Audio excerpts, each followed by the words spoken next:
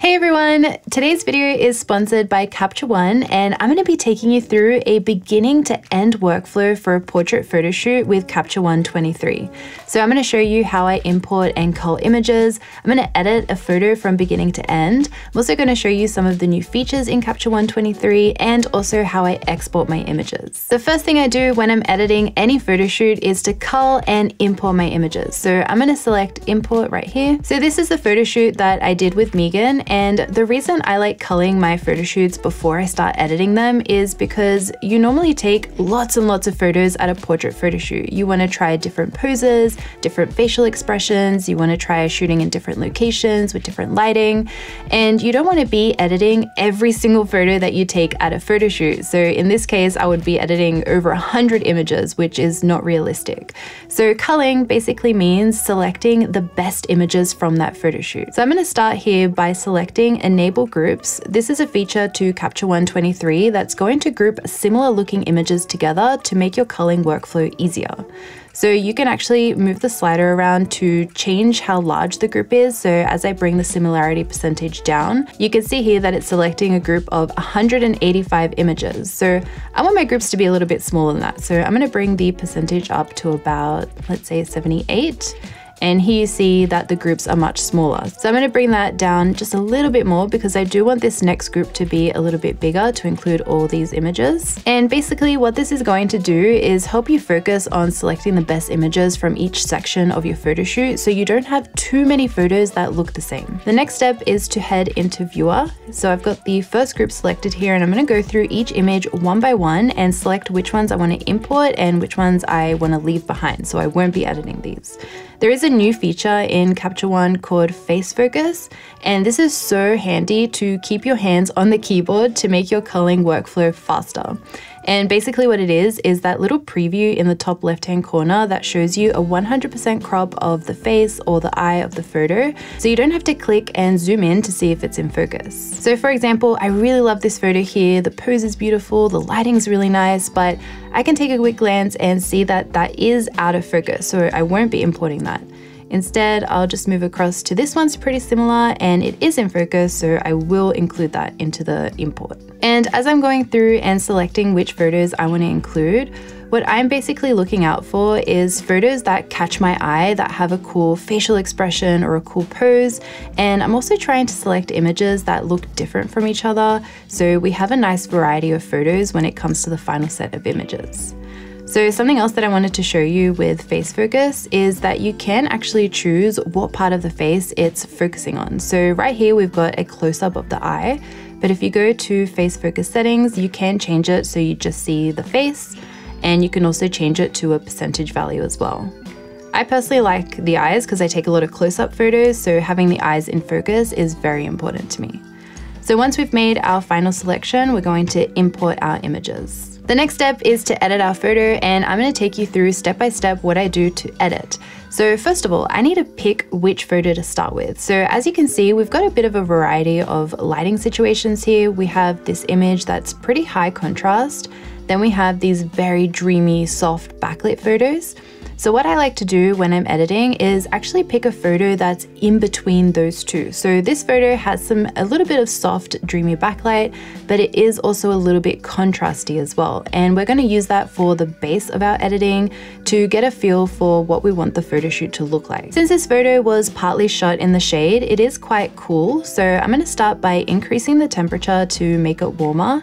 And I'm also going to increase the tint more into the pinks to help with those flattering skin tones. The next thing I'm going to do is work on the tones of the photo. So I'm going to start off by increasing the contrast just a touch. I'm also going to bring up the shadows to bring in a little bit more detail into those dark parts of the image. And since this is a backlit photo with that soft kind of lighting, I'm also going to bring down the black slider to add some contrast into our photo. And finally, I'm also going to bring down our highlight slider just to add that extra detail in the hair that was a little bit blown out in the original. So here's a before and here's an after. Next, I'm going to head into our refine tab here, and I'm going to add some sharpening. So I'm going to move this focus area right to her face. It's really important to look at your image at 100% when you're sharpening or adding grain. So I'm going to increase the amount, and I'm also going to decrease the threshold and the radius just to make the sharpening look a bit finer. I also know some of these other images have some fringing, some purple fringing, so I am going to increase the defringe slider as well because we'll be syncing these settings later on to the other photos. So let's go back to adjust,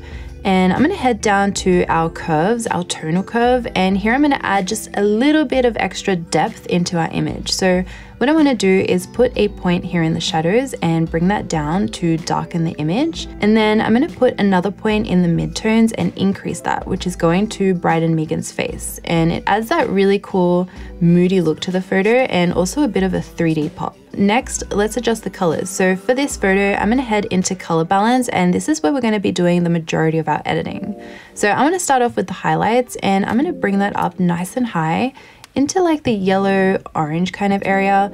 I always love using this color in the highlights when I have golden hour portraits because that yellow orange look is going to fall on a person's skin, which is flattering and complementary to skin tones. So I think just a little bit more in the oranges there is nice. Then for the shadows, because we have a lot of dark areas in this photo, it's going to play a huge part in the feeling and the mood of the image. So I could go for something quite moody with like the blues, but I was actually thinking of playing into those greens that we have in the background and bringing the shadows here into this greeny yellow kind of area. I like what that looks like. And finally, the midtones, I'm going to use that just to add that extra warmth to the overall photo. And I'm going to bring that up into the orange and the red area. So just there, I'm happy with that. And the last thing I want to do is go into our color editor and select red. I want to increase the saturation of reds and bring down the lightness as well, just to make her lips stand out in the photo a little bit more. You can also use the color editor to help balance skin tones if you have a pretty big color cast on your photo from your location. Luckily here we were shooting on an Australian beach that has pretty white sand, so the colors bouncing back on her face are very neutral, but you can do that with the orange hue slider. So you can make skin tones a little bit more pink or a little bit more yellow. I'm just going to increase the lightness a little bit, and that's just going to make her pop that little bit more in the photo. So here's a before, and here's an after of all the adjustments that we've made. The next step of my workflow is to get these edits across to all my other photos. So as you can see, and as I mentioned before, we do have quite different lighting throughout this photo shoot. I'm gonna go back to the photo that we edited and select to set this as a reference. I'm also going to save this as a picture style. And I'm gonna make sure my smart adjustments are ticked, so white balance and exposure. And basically what this is going to do is take the white balance and exposure that I've set to this image and set it specifically to all the other images, even though they were shot in different lighting conditions. So let's select save, and I'm gonna call this style Megan. Let's head into style, and here we have the Megan style that I've created. So let's head to another photo and apply that. Looks good. We'll go to this image, which is quite different, and here's a before and here's an after. Let's head to this photo, which is pretty high contrast, and apply it as well. There we go. It's balanced the white balance and the exposure. I think that's done a really good job. This image is pretty overexposed by accident, so we'll see what happens when we apply it.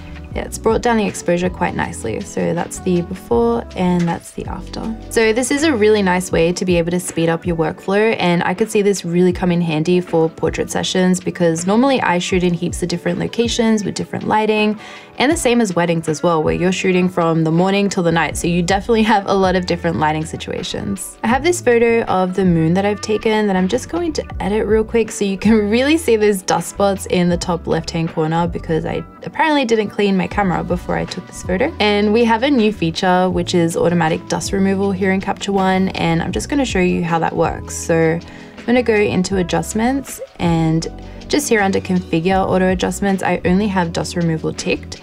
So I'm going to select auto adjust, and as you can see, it's removed the dust, which I think is a really handy feature because it's always so annoying to go in and do that one by one. Okay, that one was pretty easy. So I've also got this image here that has a lot of lens spots. So we're going to go to adjustment, auto adjust, which also has a shortcut, Command L. So we can also use that, that's amazing. That's perfectly clean. And I also have a few more images here. This one's got a lot of lens spots down the bottom, and that's gotten rid of it really nicely. And this one here as well, which has the texture just here. Nice. That's really cool. Here's the before and here's the after. Back to my photo shoot workflow, the last step of the process is to export my images so I can send them over to my team or to my clients. So I'm gonna select all these photos and head to File, Export, and Export. And I like to use this preset here, JPEG full-sized highest quality, and it's going to export them as a JPEG here, quality 100 and resolution 300. And here are all the final images from my photo shoot. I really hope you enjoyed seeing my Capture One workflow. Let me know if you have any questions down in the comments and if you want to see more workflow videos. But as always, thank you so much for watching. I make new videos every single week, so I'll see you all next time. Also, you can't see her, but Evie's like right there under the camera. Come here. Oh, hey.